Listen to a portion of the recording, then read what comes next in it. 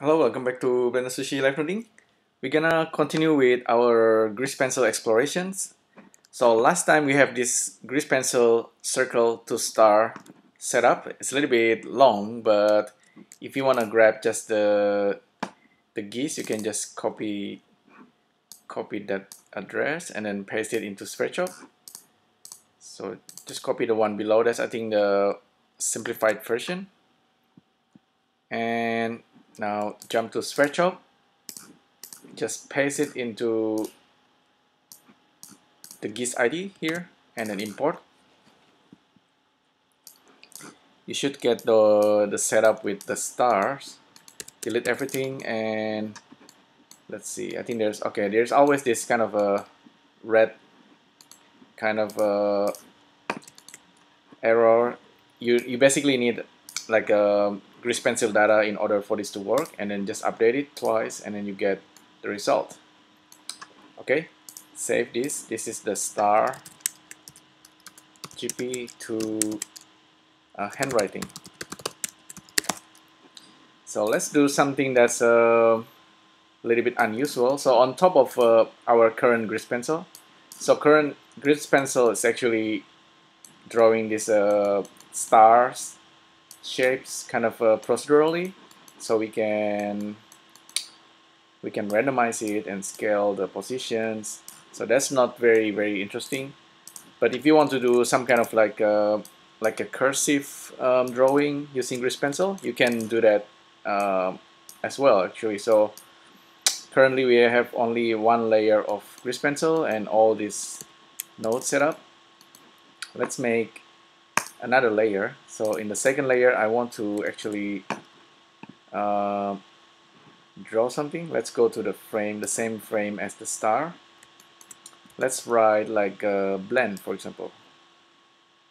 And I will use a cursive. And for this one, I'll just using a single stroke. So there's a blend.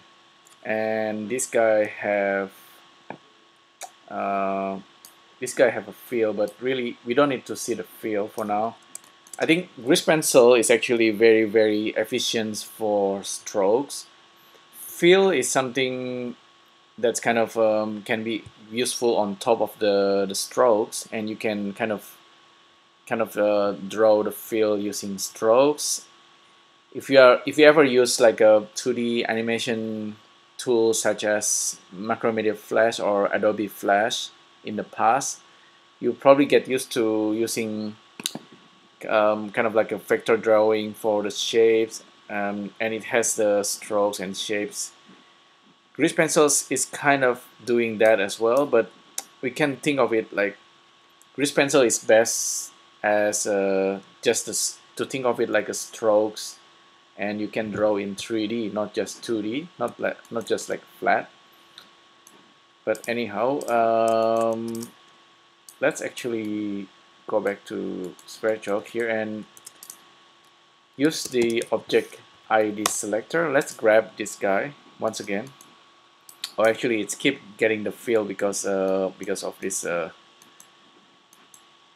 color fill alpha, I think, set to 1. So I'll just turn it off for now. I'm gonna grab the grease pencil data from the other one. So grease pencil, this is the we have layer 1 and layer 2. Layer 2 is, if we look at it using the viewer draw with the pass points turned on, we can actually see the points being drawn. And the nice thing about this is we can simply output this guy, but we don't want to do that. We want to use the other grease pencil. What I mean is we get the grease pencil information, which is our handwriting, and we can grab the point position. That means we can simply pipe it in, just pass it in into our star setup. Plug that in there, and we are actually kind of done. Let me check. Okay, by now we actually want to see the fill. turn off our hand drawing and turn on the fill. And with our start drawing, let's make it a little bit smaller, like that, between 0.1 and 2, and then let's increase the number. So it depending on our strokes handwriting.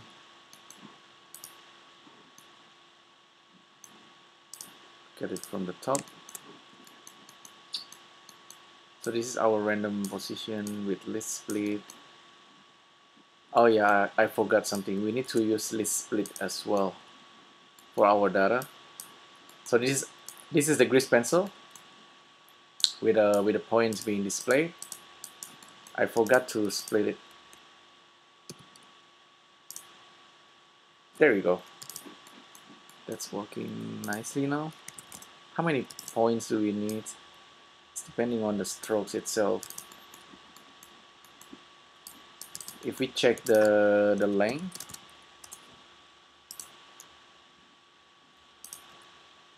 and use the stethoscope, we can see the number 327. So that's 327.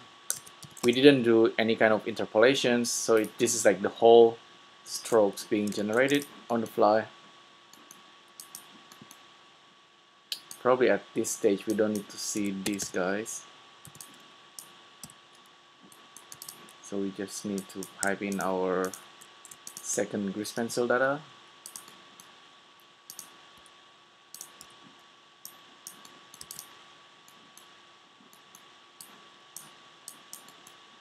So maybe it's a good idea if we use a list length to check the number of points from the second grease pencil, plug it into our total number. So now if we work on the second layer of grease pencil and then maybe make another cursive, maybe in this case I'll make like a spiral. Oh, we can't see it. There we go, that's a spiral.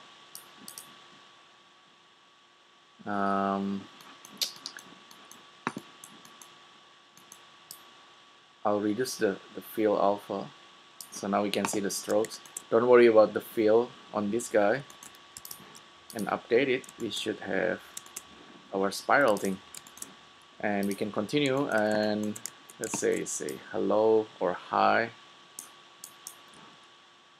Update it. Oh, okay, the second strokes doesn't work, but that's probably the limitations at the moment. If we can, any single stroke should work.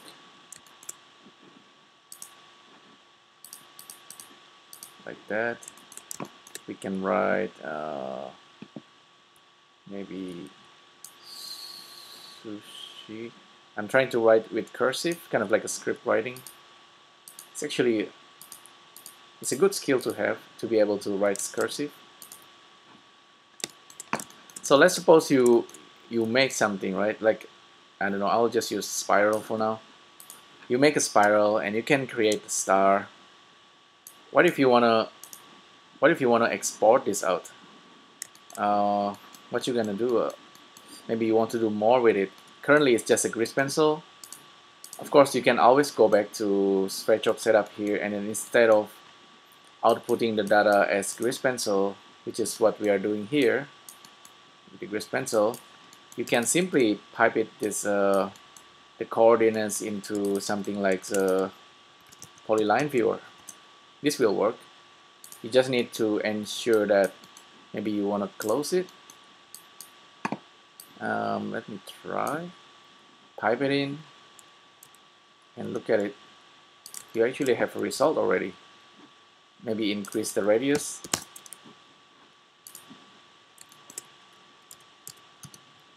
There we go. That's actually a real object. See?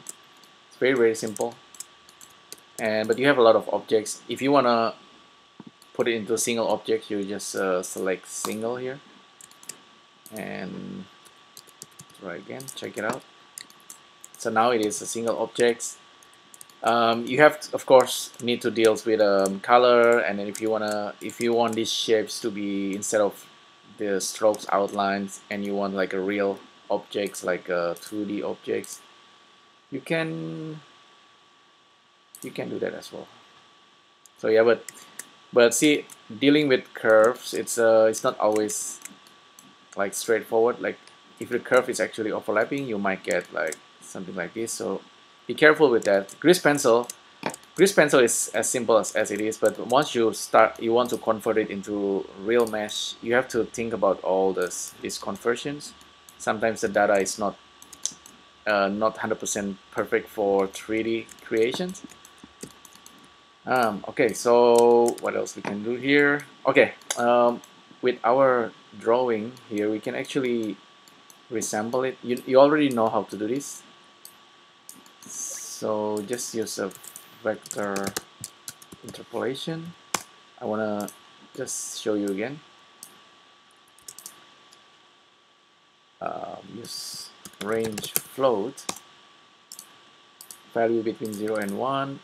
Just resample this guy and pipe it in there and pipe it in there.